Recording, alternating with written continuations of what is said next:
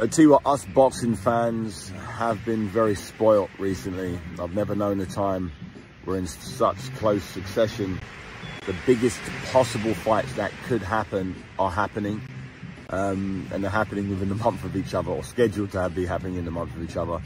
And it's a great place to be. 2024 so far is looking good. Looking forward to AJ and Ngannou. What a fan-friendly fight that's going to be.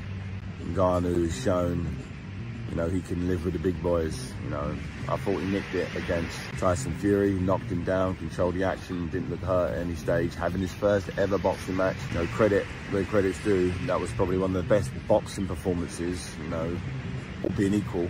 Who in their first ever boxing match, amateur or pro, could perform at the elite level? I don't know anybody.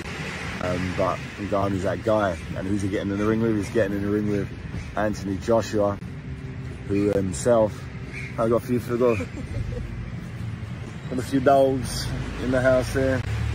Oh, no. What's going on, man? Yeah, it's a great time. It's a great time to be a boxing fan.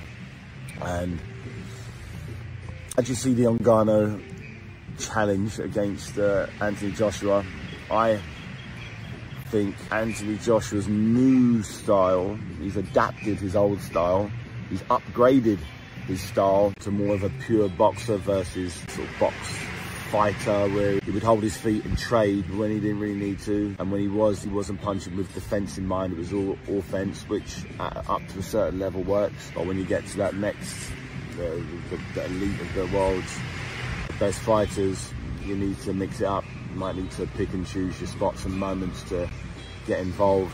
You know, looking back at the Ruiz fight, you know, he got hurt and he tried to double down, and that can work. But what would have worked is if he'd have implemented what he did in the Ruiz second fight. So once he realised he'd been buzzed, but it's hard to change from one style to another. But now he's implemented his new style, where he's picking and he's moving his feet, he's feinting, he's looking for the shots and putting little clusters together. It's just looking good. And Tyson Fury, Usyk happening May 18th. Hopefully fight the winner of Ngannou and AJ on March the 8th. We're moving. The heavyweight scene's moving nice, and I'm happy. I'm happy boxing has found the saviour. The Saudi Arabia, Turkey Al Sheikh has made the impossible possible, and long may he reign with boxing being his passion.